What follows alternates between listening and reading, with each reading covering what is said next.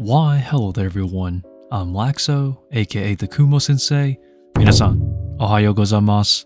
And today we're focusing on updating on these Pamphobeteus. So to catch everyone up to speed, for those who have been missing out on my videos, I ordered some Pamphobeteus species petersi, and I ordered 4 of these, and only half of the 4 were the actual species that I ordered. The other half were unknown Pamphobeteus species. So I decided to keep all 4 of these, and I did work out where I bought them from, so I do got a deal coming in the future, I guess, if they do have them in stock in the future. So this video is focusing on updating on them because they came in not looking too good, but I have to say they're looking a bit better now. And I'll leave a video on the top right if you want to go check it out, because I have to say, when they came in, they were not looking great at all. So 2 of these have actually molted. One of the Pamphobeteus petersi, and one of our unknown Pamphobeteus also molted. And I believe these are a species Big Black, also known as Pamphobeteus antinus, which people do label these as Pamphobeteus species antinus Peru or something along the lines of that. When it comes to labeling the Pamphobeteus genus, it is a wreck, but I still will not breed these unknown tarantulas. The only ones I will breed is a Pamphobeteus species petersi, because I'm more familiar with the Pamphobeteus petersi or species petersi than these other 2 unknown tarantulas. And although I do speculate that they are Pamphobeteus antinus Peru, I still don't want to take that risk, so I'm just going to keep them as pets. Oh, and by the way everyone, I did name the 2 unknown species Pamphobeteus that we've gotten. The first one I named Bamboo because of the thick femurs, and the second one that we've gotten was a very beat up looking specimen that came in because the shipping was not packed properly and it was in really rough shape. So I told everyone to leave comments down below on what they want to name the beat up looking tarantula because it was in really rough shape, and I did want to give it a fitting name. And somebody actually gave it a really good name that I like, which was Rambo, because it was in really rough shape, but it was eating and doing well. So I decided to name it Rambo.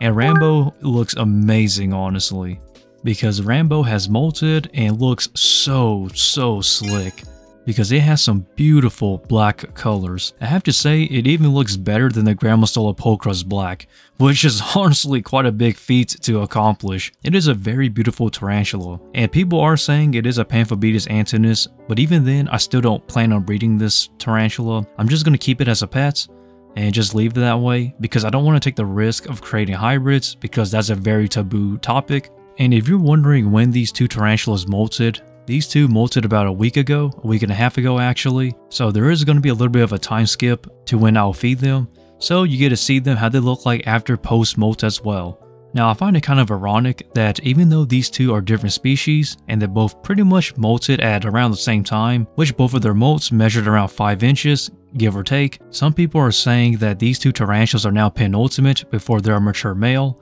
and honestly I'm not too sure. While I have kept Pamphobeteus petersi in the past, I never really had a mature male Pamphobeteus petersi, or species petersi that is. I had a male around 5.5 inches, which is honestly the same size as the current male that just molted, which he sadly passed away due to impaction, so I never had a chance to see him fully mature. So I never really seen a mature male specimen for Pamphobeteus petersi in person, so that will be interesting to see. As for the unknown Pamphobeteus species, Bamboo and Rambo, I honestly don't know how big they'll get as a mature male, so that will be interesting to see.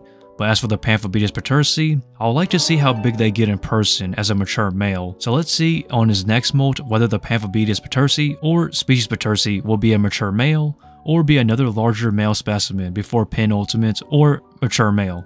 For me personally, I don't think that this guy is penultimate. I'd say he has about 2, maybe 3 more molts until he's a mature male, but that's really just my speculation. But let us see when he molts again though for this Pamphobeteus species petersi, because I'm very curious as to how large males get in terms of being a mature male. But I will not lie, he looks amazing though. I'm glad that he's eating well, and I would like to see how big he'll get, because that's my biggest curiosity. When it comes to tarantulas, a lot of people tend to mismeasure their tarantulas by over-exaggerating their size or overstretching their molts to where it's just ridiculous. So honestly, when somebody tells me they have this big of a tarantula or this little of a tarantula, I've always stated in the past and I'll state it here now, let me see it in person. because that's really the only way I can actually get a better measurement of things is if I see them in person, because seeing tarantulas in person will pretty much give you a better general idea than to see people explain sizes to you or send pictures, because sometimes sending pictures can be a bit misleading at times. As a matter of fact, I'm pretty certain this has happened to everyone in this tarantula hobby, to where you buy something of a certain tarantula size and when you get it is either bigger or smaller than expected. Like, raise your hand if that's you, because that happens to me pretty much every single time. It's kind of a problematic thing, but then again, we've just come to accept it at this point in this tarantula hobby, that sometimes measurements can be deceiving. Now, let us jump right back into this for a second. So this is my other Pamphobeteus petersi, or Pamphobeteus species petersi, and this is the female that I've gotten, and she's pretty much starting to go into pre-molt because she hasn't been eaten for like the past week and a half, so I'm guessing she's getting into pre-molt, and I have to say it's pretty interesting. Despite having a bald spot, sort of, you can still see urticating hairs on it, which I thought was pretty cool, so I did a little bit of a zoom-in shot for you guys to see. And what else should we talk about? Oh, in regards to videos coming up this week and next week, there may be a lot of rehouse videos or a lot of updates because my collection is kind of going all over the place as of now because I'm trying to grow it out, but I'll explain, I guess, later on in the future videos, so stay tuned for that. So let us jump right back into the video.